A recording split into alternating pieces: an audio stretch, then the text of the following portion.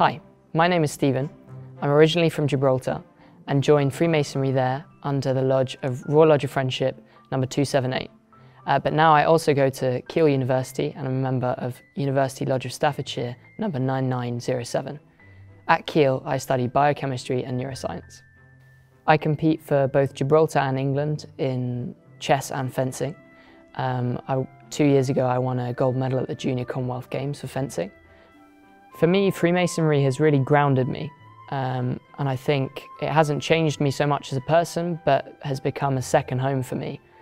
Just over 2 years ago, I suffered a minor head injury, which led to post-concussion syndrome. One of the most important things around recovery from post-concussion syndrome is having a strong support network around you.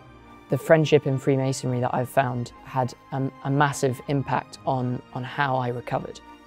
I found out about Freemasonry because both my parents have been Freemasons for 25 plus years. However, for me, it wasn't just about my parents being Freemasons, but I was curious to find out all about what exactly it meant to be a Freemason for myself.